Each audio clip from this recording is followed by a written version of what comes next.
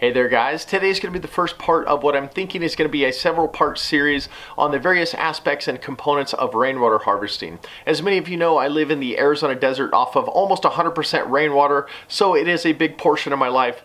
So today I'm going to start from the top down and I'm going to talk about the various types of collection surfaces that you can catch rainwater off of.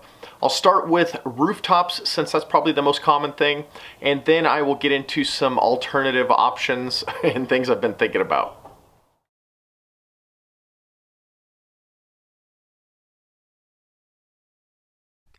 The first roof I'm going to talk about is composite shingle. This is probably the most common roof used out there because it's pretty affordable, easy to install, and pretty durable per the price.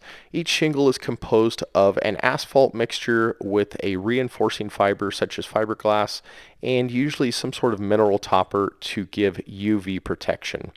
I think this roof provides a decent runoff surface for general utility uses and landscape, but probably not for garden or potable use.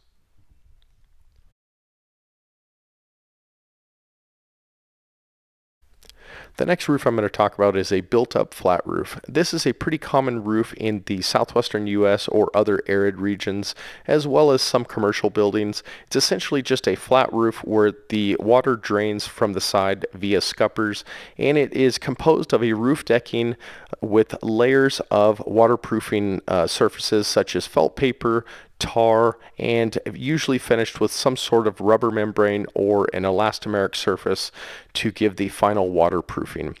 I think this can be a decent surface for most water uses, utility, landscape, and some garden uses, but probably not for potable water just because of the risk of the water being in contact with some sort of tar or other layer that may be under the elastomeric membrane. Next on the list is a corrugated asphalt panel. I've used this type of roofing on my shop and my daughter's playhouse, and it is pretty darn easy to work with. It's essentially comprised of a formed corrugated panel out of asphalt, a reinforcing fiber, and then topped with a painted or coated surface.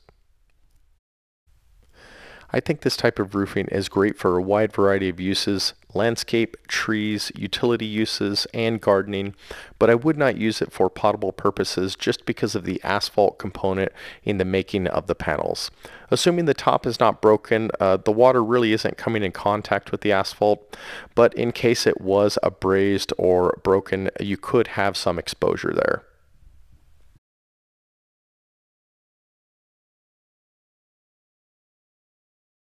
Next up is tile. This is another really common roofing surface in my area as well as of a lot of coastal regions around the world. It's extremely durable and long lasting, and essentially is just a grid work of overlapping tiles to create an impervious surface on a roof. I think this can make a really great surface to collect water off of, assuming there was no toxic compounds used in the making of the tiles. I would use this for general use, gardening, trees, landscape, as well as potable uses, assuming again there was no toxic compounds used in the manufacturing of them.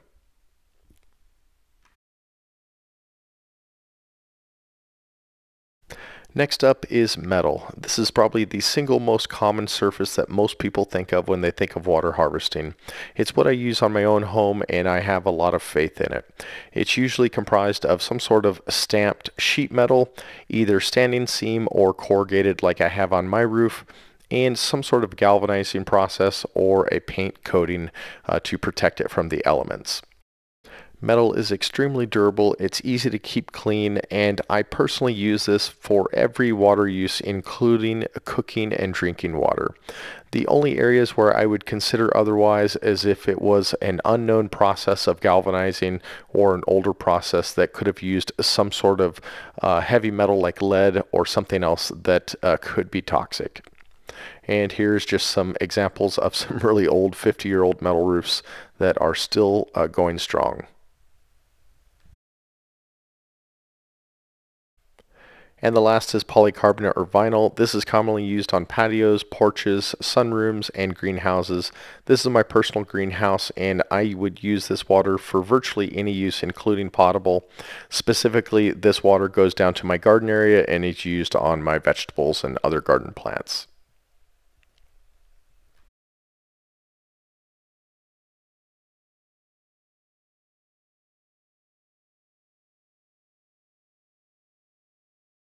Okay, the last two types of roofs on my list are the wood shingles and the natural roofs.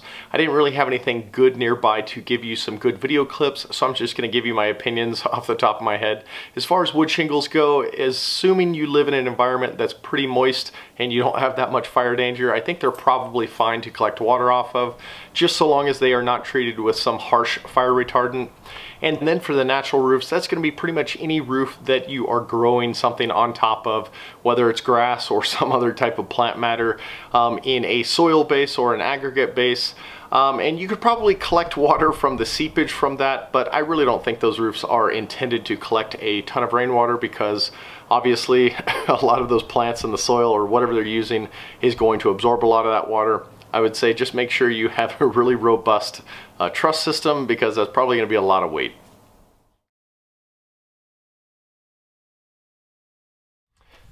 Okay, so that's it for the roofs. That's probably the most common surface that most people think about when they think about rainwater collection. But there are alternatives, a couple of which you have seen here before in my rainwater tarp project and my rainwater garden project, where I collect the runoff water off my road. And there are a couple of others, so let's look at some of those now. The first of my alternative collection surfaces is my rainwater tarp project, where I use a billboard tarp to collect and divert water down to an IBC tote for later use on garden plants. I would use this water for virtually anything except for drinking or cooking water, just because of the dyes and other chemicals that could be on the tarp. If you want to see more on this project, I will post a link in the upper portion of the screen on the 2 videos I did on this about 1.5 years ago.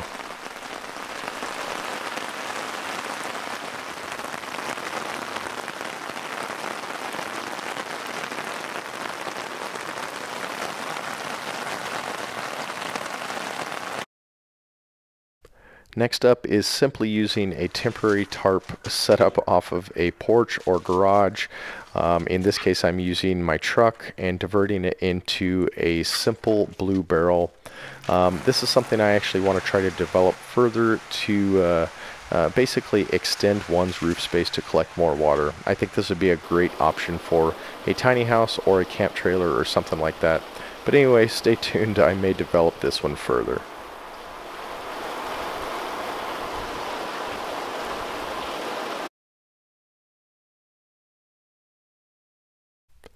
And the simplest and probably the cheapest of all the collection surfaces is simply just using some compacted ground. In this case, this is my rainwater garden, where I am diverting water off of my dirt driveway to a bermed up area that you'll see here. The berms are the rocked up areas, and basically diverting the water into some little catchment ponds that I made. And this is an example of what it looks like when it's raining.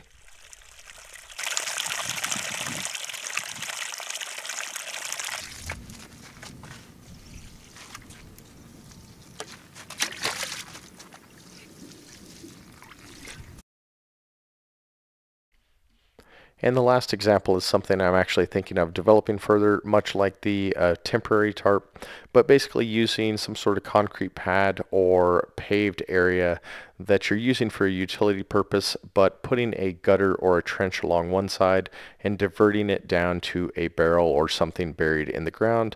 I just have a lid here to show you how the barrel would go. There's not actually a barrel underneath that lid.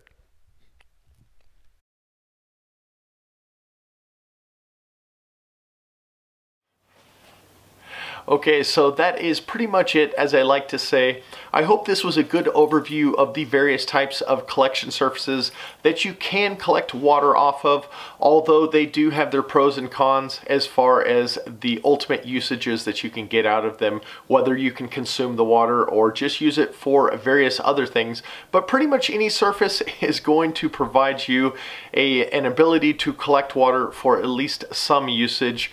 And by the way, a lot of the things I mention in here, these are just my personal opinions. I'm not a scientist or an expert on any matter. If you do choose to collect rainwater, especially if you're choosing to consume it by drinking it or cooking with it, you do so at your own risk. Make sure you filter, collect off of good surfaces, clean surfaces, but that is a choice that you have to make. I obviously do it all the time, but I just also want to cover my own butt just from the crazies out there. But anyway, this was just one component of a rainwater harvesting system. In the future, I'm hoping to cover everything from the gutters to the transportation pipes to the storage tanks, the filtration, and the ultimate final usage. So hopefully this was interesting to you guys. If you have any questions, post them down below. And as always, check me out on Instagram, and we will see you next time.